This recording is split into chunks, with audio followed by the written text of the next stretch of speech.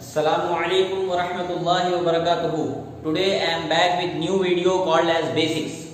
Those who have taken admission in MPC or BPC of first year or in 11th class of science stream, for them this video is amazing. This video will be very useful in short. So in physics there are mainly two parts. One part is called as conceptual or theoretical part. The another part is derivative part. To understand this conceptual and theoretical part as well as this derivative part, we require basics of physics which you have already learned at your school level, as well as basics of mathematics which you have learned at your school level. So today in this video I will discuss the basics of physics as well as the basics of maths. Let us begin. So the first part which I am going to discuss is basics of physics.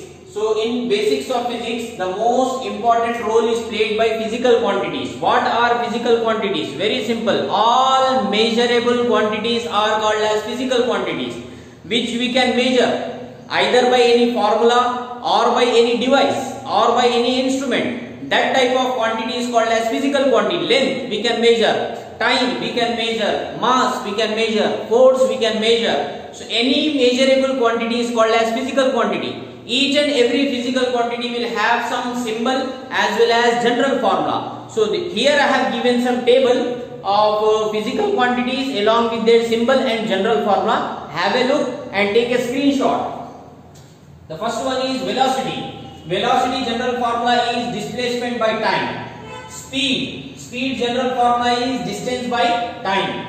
Acceleration general formula is velocity by time. Force general formula is mass into acceleration. Work general formula is force into displacement. Power general formula is work by time. Torque is denoted by a Greek symbol called as tau. General formula is force into perpendicular distance. Okay, please have a look. So next formulas are kinetic energy. The formula is half mv square, in which m is mass and v is velocity. Potential energy denoted by P dot E. The formula is mgh, where m is mass, g is acceleration due to gravity, and h is the height or change in position.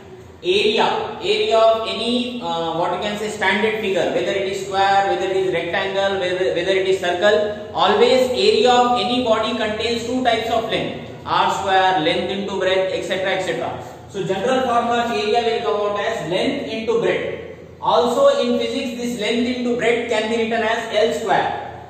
Then you have volume. The volume general formula is length into breadth into height. In this B is breadth, H is height.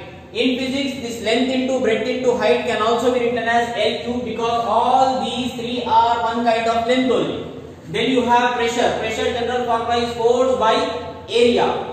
Density is denoted by D or a Greek symbol rho. The formula is mass by volume. Then you have two special kind of forces whenever the bodies will rotate around any axis or the bodies will move on any curved path. Two types of special forces, imaginary forces will come into picture, that is centripetal force and centrifugal force. Centripetal force will move the body towards the center, and centrifugal force will move the body away from the center of a rotational motion. The formula for both is same, m velocity square by radius, mv square by r. Both will be same in magnitude. Last but not the least, the last and most important physical quantity is momentum. It is denoted by small p. The formula is mass into velocity. Please take a screenshot. So the next part is equations of motion. In all chapters we use these equations of motion, we use these systems of units, we use this SI system of unit. So what are they? Let us revise it. Already you have studied. There are three equations of motion. The first one is V is equal to u plus at, in which V is final velocity and u is initial velocity. A is acceleration and t is time. The second equation of motion is S is equal to ut plus half a t square. S is displacement, or sometimes it is taken as distance also. U initial velocity, t time, half a t square, acceleration and time square. Final velocity square, this is equation of motion number 3. V square minus u square is equal to 2as. Final velocity, initial velocity, acceleration and distance. Coming to systems of units, very important. In physics, you have to solve numerical problems. So for solving numerical problems, you have to attach unit to the numbers. So we require these two systems of units. The first basic table is three systems of units are given in this: CGS system of unit, MKS system of unit, FPS system of unit, in which three fundamental physical quantities units are given. The length unit in CGS system is centimeter, mass unit in CGS system is gram, time unit in CGS system is second. See, by this shortcut you can understand the indication. C stands for centimeter, G stands for gram, S stands for second. Similarly, the second system is MKS system. M stands for meter. So for length, MKS unit is meter, denoted by small m. For mass, MKS unit is kilogram, denoted by kg. For time, the MKS unit is second, denoted by s. Similarly, there is FPS unit, not used much, but it is also there in systems of units. FPS stands for foot, pound and second. Last but not the least, there is one international system of units followed overall in the world. So that contains mainly 7 physical quantities: length, mass, time, current, temperature, amount of substance, luminous intensity. Let us see their units. The length unit in SI system of units. This is actually SI system of units. Okay. So in SI system of units, the length unit is denoted by m, meter. Mass unit is denoted by kilogram. Time unit is denoted by second. Current, electricity unit is denoted by ampere, named after the scientist. We use symbol for ampere as A. Temperature, thermodynamic temperature, we use the unit as Kelvin, denoted by K. Amount of substance, it is denoted by mole. Luminous intensity, this is the physical quantity related to light. Its unit is candela, denoted by CD.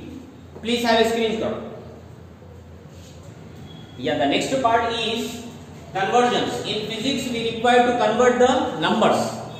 We require to convert the number from one system of unit to another system of unit. So for that, you must understand the direct values. If you want to convert 1 centimeter into meter, so you can multiply any number with 10 power minus 2. How we got this one? We already know from our school level, 1 meter is equal to 100 centimeter. 100 can be written as 10 square. If you take this 10 square this side, it will be 1 by 10 square meter is equal to 1 centimeter. Take this 10 power 2 up, it will be 10 power minus 2. So in this way, 1 centimeter is equal to 10 power minus 2 meter. Okay.